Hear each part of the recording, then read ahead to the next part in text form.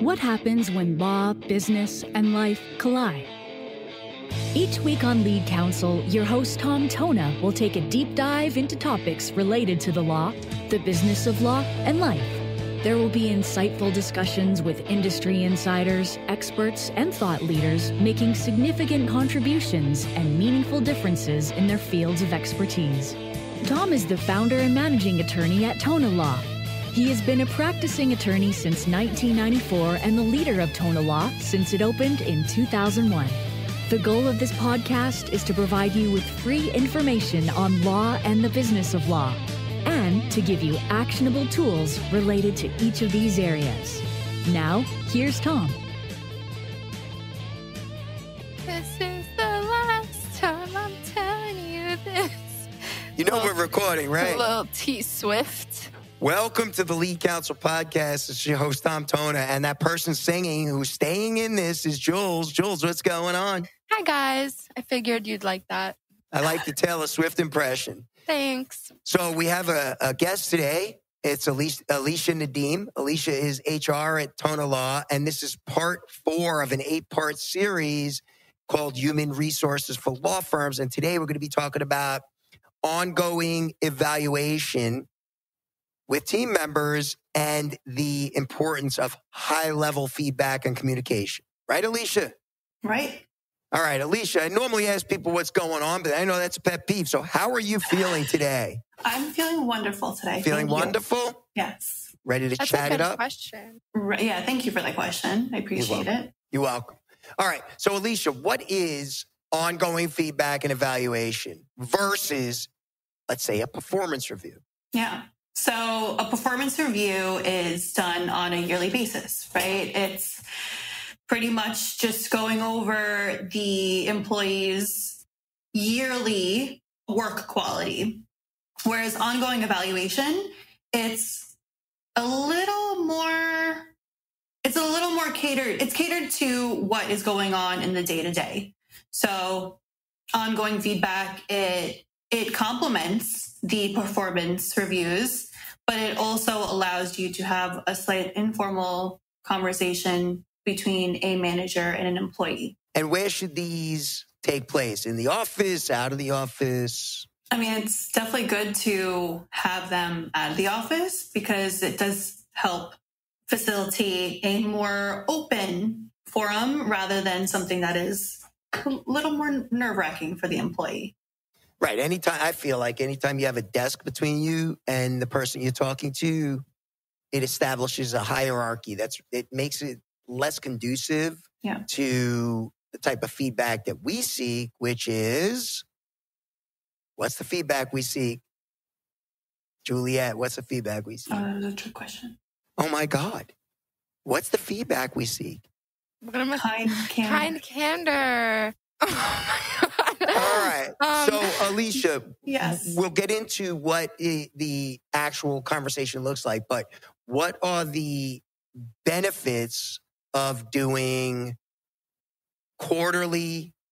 You said quarterly, right? Quarterly, yep. Yeah. What are the benefits of doing these check-in meetings quarterly versus a once-a-year review, which most law firms are doing them once a year if you're lucky. Yeah. And so I think I said to you earlier before we turned on the mic that we used to do them once a year. I can't think of how I ever did that. I can't understand how I ever did it. And Jules, you were there when we were doing them once a year, right? Yeah. Be honest. What kind of, from an employee perspective or a team member perspective, on a scale from 1 to 10, 10 being the best, 1 being the worst, how good is a once a year, interaction system? Oh, I hated the once a year check-ins. To be kind and candor. Yeah, be truthful. I'm asking for truth, man. I would say like a 3 or a 4 because I find that when you wait for that 1 year, it's a lot more nerve-wracking on the team member just because, you know it's a performance review, right? So you're going in and obviously you show up the best you can every year, most assuming. And, it could be nerve-wracking because in your head, you're like, okay, I think I tried my best, but you're just going through and you're like, what did I do this year that could possibly come up in a negative way in this review?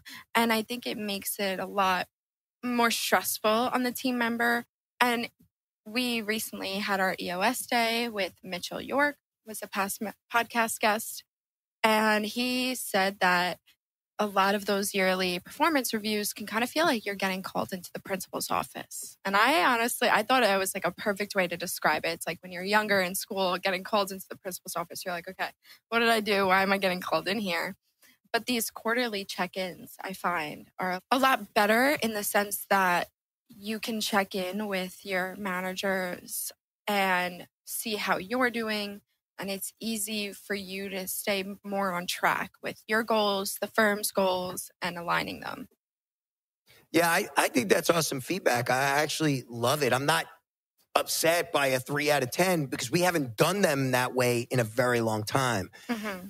I think I said to Alesha, I'm like, I'm kind of embarrassed to say I ever did them that way because she came over. I don't know what they did at the previous job you were at, but I know that it's just too long. Imagine waiting once a year to talk to your significant other or your spouse about an issue, whether it's good or bad. Imagine your spouse waiting once a year to hear, I'm doing a good job or I'm doing a shitty job, right? Yeah. So I think the quarterly check-ins give you like a short burst. I forget how long they said they're supposed to be. Like 30 minutes max. 30 minutes. Like this ain't drama. This is not a soapbox you get on and you start. It's just basically a check-in. That's what it is.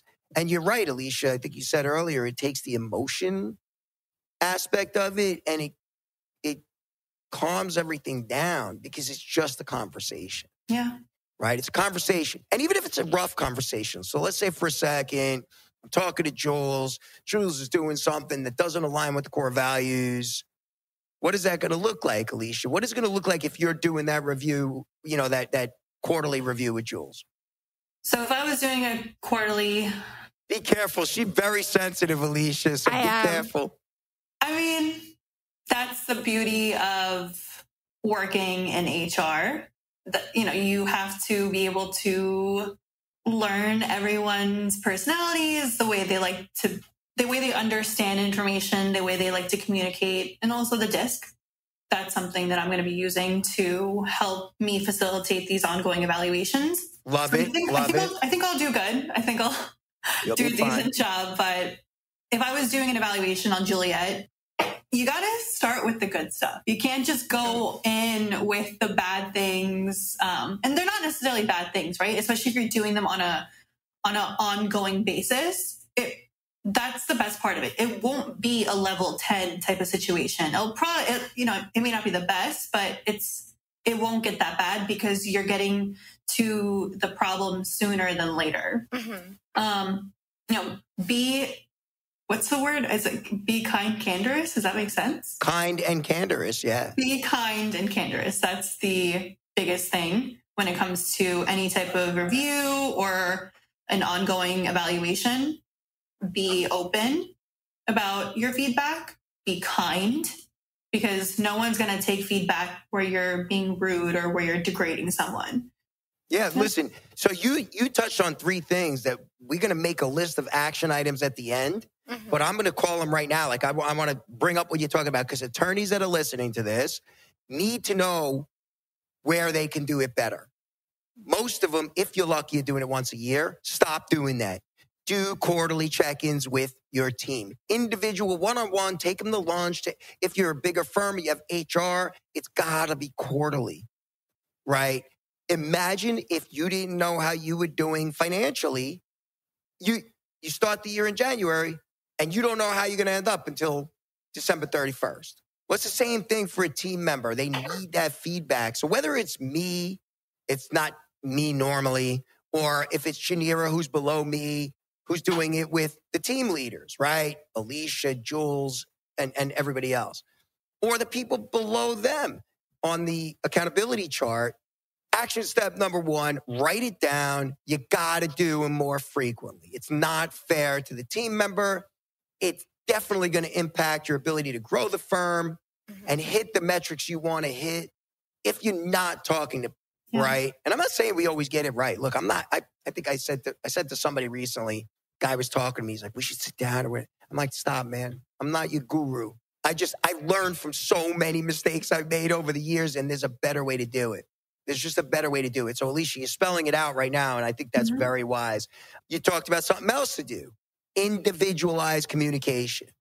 A mark of a high-level leadership is talking to the person you're talking to in the language they understand, in the way they understand, right? You could tell me anything. My disc I'm like a human callus. I don't have thin skin.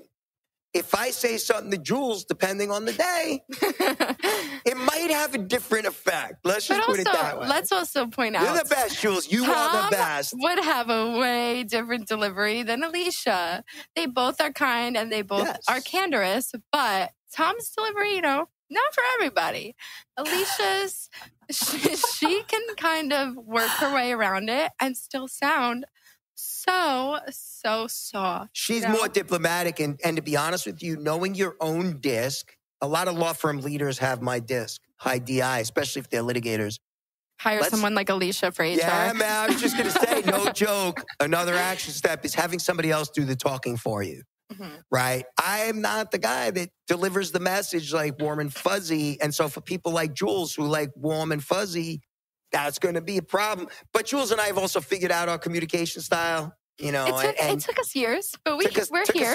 Took us a minute. So, but individualized communication is so key. You brought up another action step. Cover the good stuff. As lawyers, if you're a lawyer listening to this, when was the last time you complimented a team member by text message on a Friday night, or your whole team, or said, hey, you did great on this? As lawyers, we're trained to be negative-minded, and therefore a review can consist of only negative things, and you're going to lose that team member, and it doesn't recognize the person globally.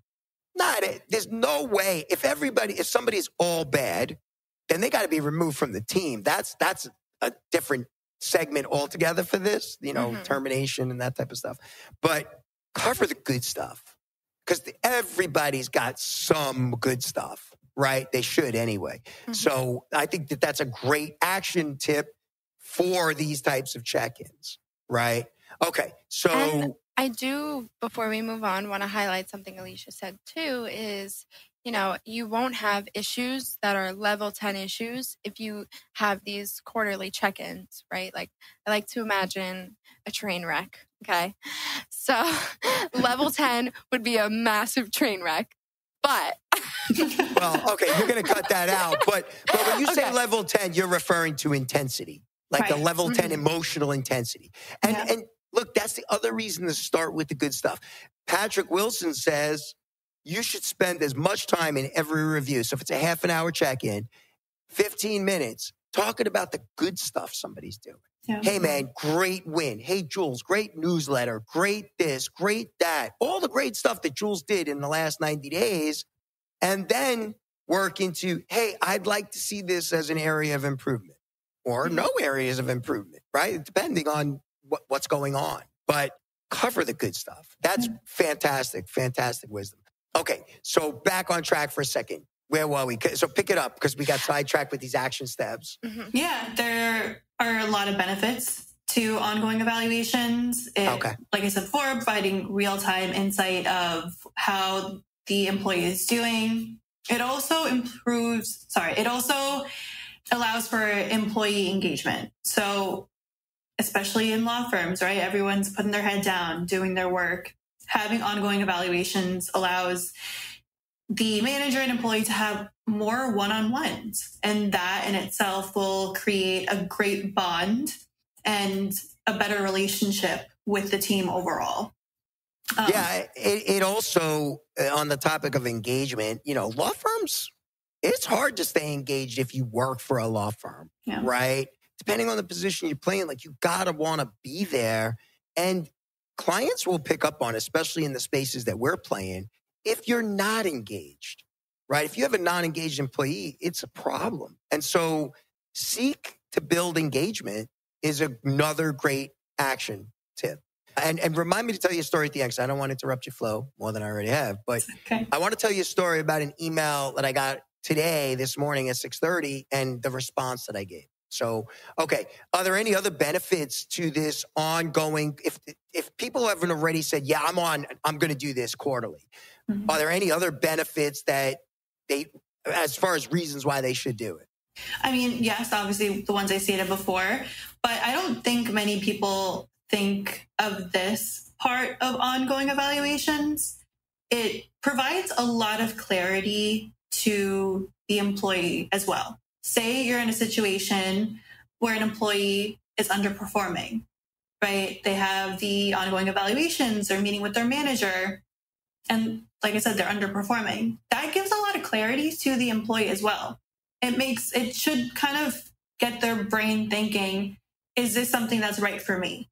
So it's beneficial for the firm, but it's also beneficial for the person as well, because it allows them to maybe align with something that is more meaningful to them. That hits it out of the park for me. One of the things that I think makes you great at what you do, and what makes our culture at this point significantly different, is the unemotional view of the relationship. Meaning, if it's working, it's because there's alignment between the company and the core values and the culture and the person. And if it's not working, it's because there's not alignment in one or more of the areas that make up our culture, which is, prescribed by 6 core values, right? Mm-hmm. So I love that, because employees that have sat in front of me said they're so excited to start. I gave notice 2 weeks ago. They're not emotional about the fact that they quit their last job, but I've seen in settings where there's a separation, extreme emotion, but it's not. We're not saying people are bad in these evaluations. I don't hire bad people, and Lord knows I don't keep bad people if they're bad. And when I say bad, I mean alignment. Not in alignment or character-wise, right? Like if they're just truly a bad person, if that's coming out, their history. So, but I'm not saying anybody's bad or good. We're saying aligned or not aligned, and does it feel aligned to you? That's part of the conversation. Like, do you think you're in alignment? Yeah. Like with the goals, with the core values, all of that. So I really like the way you put that, because that's been our approach. And I think you see, wow, it's just different. It's different from where you were, where you had last observed, I think. Have you been in settings where it's like a high emotion all the time setting? What do you mean by high emotion? Like level 10 intensity in any of these conversations at prior places that you had exposure to? Yeah, when I worked for the urgent care, it was always, this is a make or break situation. We need to discuss it right now. Okay. And, there was never really, there wasn't any type of quarterly conversations. There was nothing like that. It's just, you're doing something wrong. It needs to be addressed. And yeah. I mean, don't get me wrong. Those times come up in our practice too. Right. If there's a whiff of toxicity, there's usually not an evaluation. There's usually termination, right? Like, I don't do toxicity. Mm-hmm. That's just my philosophy. I don't care how long somebody's been there. I don't care, what their skill set is. It's just not something I can have in the organization. So, okay. So any other benefits to this quarterly cadence and candor feedback? Well, there's definitely a monetary benefit, at the end of the year. If you are meeting on a quarterly basis, everything's going well, you're aligned with the goals, there's probably some money at the end of the year that you're going to get because you met all those goals. So it's a win-win, I feel like, at this point, meeting every quarter. Into the rainbow. Up until now, we focused on, there's like an underlying tone of, well, we're going to be, there's some corrective type of element to these check-ins, but it's not like that, right? So let's tell the audience that's listening to this very clearly. These quarterly check-ins allow you to recognize your superstars and your rock stars. And my recommendation, and Alesha's seen me do this, Jules, you've seen me do it, is there is no set time frame for raises and bonuses if somebody's a rock star or a superstar. And doing the quarterly check-ins along with compensating people the right way makes your firm pretty bulletproof from poachers, recruiters who have the audacity to literally call your office on your phone lines and try to poach your people, right? I don't worry about that. I sleep really good at night. I sleep good at night. I don't worry about it. Why? I know my people. I know how much I pay my people. I also know that I'm the guy that walks around and is like, great job. You're walking around like, great win. Awesome. Couldn't have done this without you, right? Jules is like the cheerleader. She's kind of cartwheeling through the office every time there's a win announced. I would cartwheel if I could. You can do it. Come on. I believe in you. Don't do it in the office stuff. You get hurt. It's workers' comp. So I think that it's for the benefit of the company too, right? If I wasn't meeting with you as regularly as I did in your first 90 days, Alesha, or 120 days, I would not have realized the gold that I have sitting in that seat, that bag of cash that you are, which is, and I mean that in a complimentary way, but like, but meeting with you and seeing you for the value you were bringing, I hope you don't mind me sharing, but I gave you a bonus. I don't know, 125 days in, just randomly like, hey man, I think you deserve more. I've tracked your talent. I've looked at the market. But what I did was I was able to sleep at night knowing I don't have to worry about HR. Nobody's poaching her, right? So look, I think that the ongoing feedback has to happen. It gives you clarity and are you on track for your goals? And then is the employee on track for their goals? And is there a bonus at the end of the year for performance, right?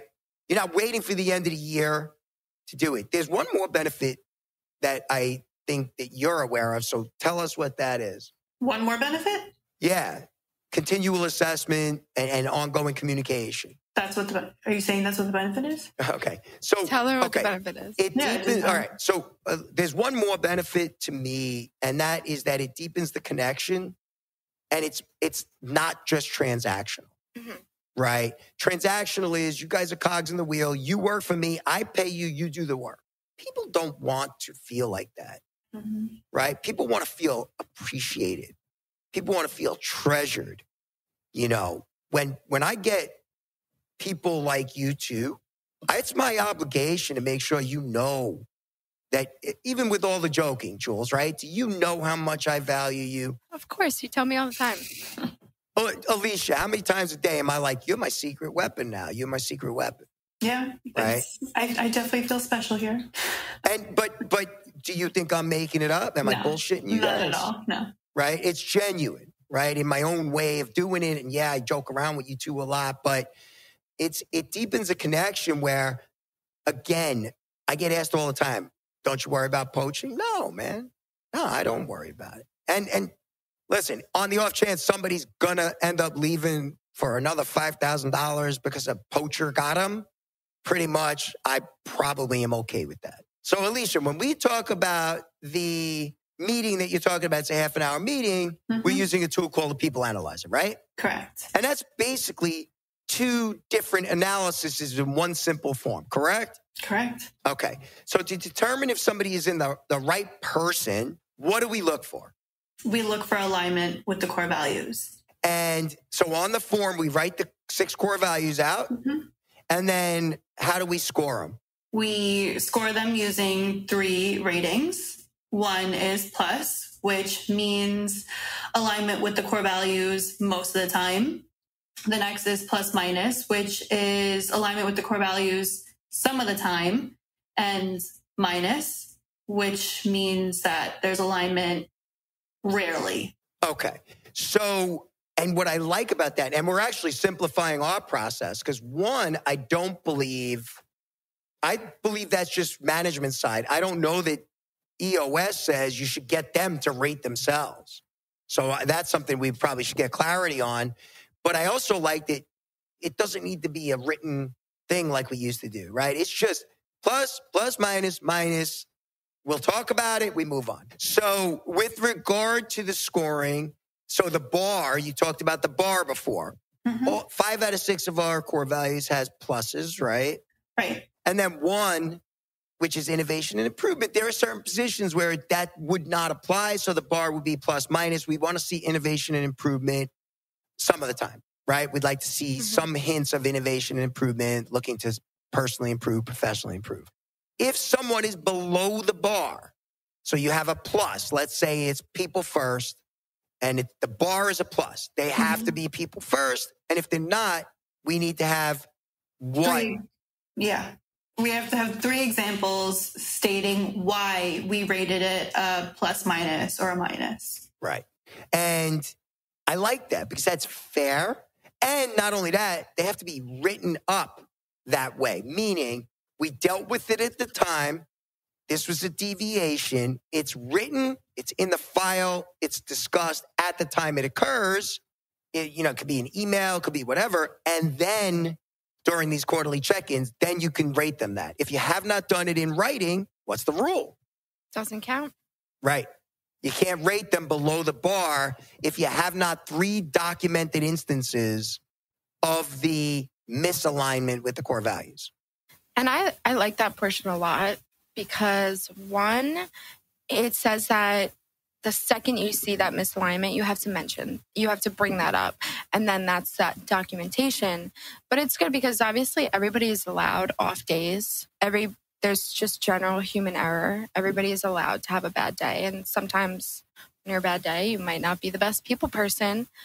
But I think the fact that management has to kind of be like, hey, heads up, today was not your best day. It kind of allows the person to reflect and just check themselves. And then it also, it allows those 3 separate incidences because, somebody could have an off day, but then be 100% the rest of the time. So right. I think, like you said, Tom, it just makes it very fair.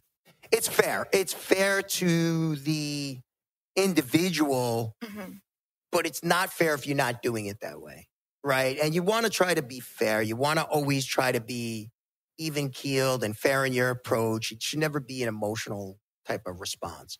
So, okay, so you get past the right person. Juliet's the right person. Now we want to figure out, is she the right person for that seat? Right. And right seat, the way I understand it, is the skill set, the desire, and the ability to do the position, right? Gets it, understands what's required of the job. GWC, gets it, wants it, capacity to do it, right?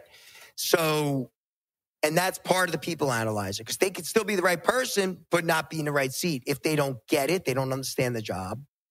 Some people don't want it, so they shouldn't be in that seat. And capacity, which is physical, emotional, mental, intellectual, and skill capacity, right? The right seat is they get this job. Like Jules gets marketing. You get HR. You want to do HR, and you were born to do HR, so you have the capacity, skill set wise and everything else, both of you to do this job, right? So that's why your people analyzers would be pluses across the board.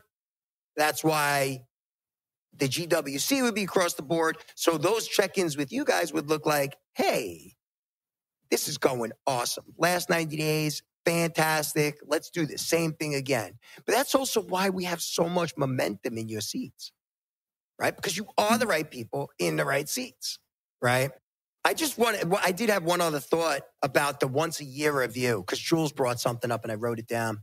Doing it once a year. What if somebody's having a really bad month? Now you're doing a review based upon what you've observed in the last 30 days, but that's out of character for the person. And is that fair to the person? Right. And I think it could be very detrimental to the organization. You don't want to make a decision based upon a 30-day increment over a 12-month period. What you want to do is say, take a global picture, have a conversation, but doing it quarterly allows that cadence where, they were just having a bad month. They're back on track. It's been a great 60 days after that 30-day period. And the next quarter, fine, everything's good. So you can still end the year very strong and have all of these dialogues going on. So I think that was something I wanted to bring up because we used to see that all the time. If somebody was having a bad month, you don't want to do the review, their yearly review during that month. Yeah. Right? You want to take the global picture, which doing it in 4 bites allows you to do quarterly. Right? So since we've been doing it this way and you came on board, in your experience, how are you finding it, Alesha, in terms of how we do it now versus what you were used to doing? Yeah, I think how it's done now, it's kind of makes everything foolproof. You can't fail in reality with this because both sides are getting so much clarity, whether it be the person, just getting that feedback that they're doing well in their role or getting that feedback that they're not doing well, what they should change. It also creates clarity on the management side, making sure that the goals are being reached and things are heading in the right direction. It also, I could tell you, from somebody who's at the head of the firm, is what it reveals to you, to me, and when you guys report these reviews up to me as you're meeting with people. And this goes for international team members too, right? The assistants that we have overseas in the Philippines and in India. If Jules comes to me, she's like, I got to tell you, these 2 people in the Philippines that are under me are so good. Well, I know I got to hold on to them because the Philippines being crushed right now with influx of demand for external labor.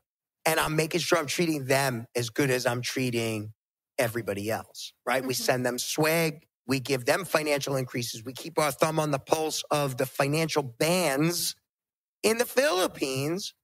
And then we give out raises and bonuses based on that. So it makes it highly systematized. And for the first time in the 30 years I've been practicing, I sleep really well at night. I think I said it to you, Alesha. I can't remember the last time we had turnover that wasn't positive turnover. Right. Right. And that just means, okay, this person wasn't the right person in the seat. And now we can look for a better fit. And that person goes on and finds a better career fit. Right. Exactly. But even that being said, in the last, 5 years, 10 years, I haven't been poached. Nobody's been poached from us, right? And that says something about what we're doing. So as the head of HR right now, are you planning on doing anything to further systematize this process? Yeah. So now that we have a better grasp on EOS and, we'll be able to roll it out to the rest of the team, I'm looking to conduct those quarterly conversations with the rest of the team. I'll be relying heavily on Paylocity, which is the HR system that we use for the firm. So we already have it digitized. Obviously, we have it all on our cloud system, but this will make the process even more easier for me to just directly send it to whatever team members I'm assigning it to their managers, and then also create a log where they'll be able to document their own information and resort back to whenever they need to. It's kind of like a workplace dream board where you have all your goals, where you have your, all the information that you need to make sure you're on track for your yearly goal, for your personal goals, and for your professional goals. That's awesome. And my understanding, by the way, is that the quarterlies are one-on-ones with their direct manager, right? So it's not going to be you conducting every one. You'll have your own, but it's the quarterlies, at least my understanding is that the direct manager does them quarterly. It's a half an hour outside of the office. You go get a cup of coffee, have lunch or whatever, and they do it there. And then they report back to you on that. Right, because there's no way you're doing 24. Yeah, more like being able to streamline the process for everyone. Obviously, this is the first time we're doing it, so creating that opportunity for everyone. Right. So you're going to create the system. You're going to teach everybody how to do it, and then we'll roll it out that way. That's awesome. I think that's it. So I did want to talk about that one story. Jules, you had something? Well, I was going to remind you about the email. Yeah, so there was an email sent out today on one of the listservs I belong to, and the person said, several firms are targeting my talent and poaching from me. So I'm reading this over coffee, and everybody's jumping in. Well, you got to get them gym memberships. I'm like, gym memberships? Then they're like, you got to look at your pay, right? So I really start to think about it, and I'm like, you got to work on your culture. I said, you cannot fix this in an email. And it's taken me and this law firm since 2001 when I opened it to get to this point where it's pretty bulletproof, our culture. It's pretty bulletproof because we protect it relentlessly. But I said, you got to start. Do you have core values? And then are they real core values? Are you living the core values? Are you enforcing the core values and protecting the core values? Right. And then, you got to look at salary bands. Do you have salary bands like we have? Right? We've read a whole book on compensation systems. We create salary bands for every position. Do you have jobs? Do you have all of these things? And I said, this was my advice. I said, look, you're asking for input. Here's my input. You cannot solve this in an email chain. You need to go to a room somewhere away from your office with a pad and look in the mirror, because them leaving is your business speaking to you and the market speaking to you, right? People don't leave if you make it a workplace where they don't want to leave, right? So most of the time they won't leave for just money, unless it's a lot of money. And even then, if you created the right environment, I had somebody come to me, said to me the following: I love it here. I don't want to leave. A recruiter contacted me the other day. They say my value is this, and they can get me a job offer generated on this. I say, give me 24 hours. I really appreciate you coming to me, because had you gone on the interview and entertained the offer, got an offer, I would have said goodbye. But I loved the way the person approached me. Kind, candor. It wasn't trying to hold me hostage. And I did my salary data. I said, next day, you know what? You're right. I'm going to give you a raise. That was the end of it. And that's the right way to approach conversations, right? Don't just leave. Don't go entertain an offer unless you're in a place that doesn't have all of these things in together, right? You got to have this entire system that you're spelling out and you're helping us build and solidify every day. You got to have that. So, the market's always talking to you. Always talking to you. Your employees are talking to you whether you know it or not. So they talk to you when they leave. Good Lord, if there's an exodus, that means something's wrong. Something's wrong with your company. You gotta be willing to entertain that. Or you're not paying them enough, right? What we do, we'll talk about in the compensation model. But, I know my meticulous data on salaries, and we've gotten it right thus far many, many, many times over on new hires, retentions, all of that stuff. So if you don't have anything else to add, I think that this was a great episode. Again, this is all important, and you can't manage what you don't measure. And these quarterly check-ins that you talk about, and the dialogues and the scoring and the tools that we use, and we gave a lot of actionable advice again, all allow us to measure it, which makes our team very profitable, right? So I appreciate all the input, Alesha. And, as always, you've just given us a ton of knowledge in the HR space. So, Jules, did you have anything else? Nope. I think Alesha covered it all. All right. What about you, Alesha? You all good? Yeah, I think that was pretty much all of it. All right. Yeah. All right. Listen to us anywhere that podcasts are distributed. Share this with a lot of your lawyer friends, because Lord knows we all need help on the HR front. I know I did for about 20 years. And, it's probably the last 10 years that I really focused on it. And it took me about 10 years to get to this point. So if anybody listening to this is just starting out, start now. And you won't have to wait 10 years. This is all free. There's all free resources for this type of stuff. So awesome job, ladies. Thank you. And till next time. Yep. Thank you. Bye.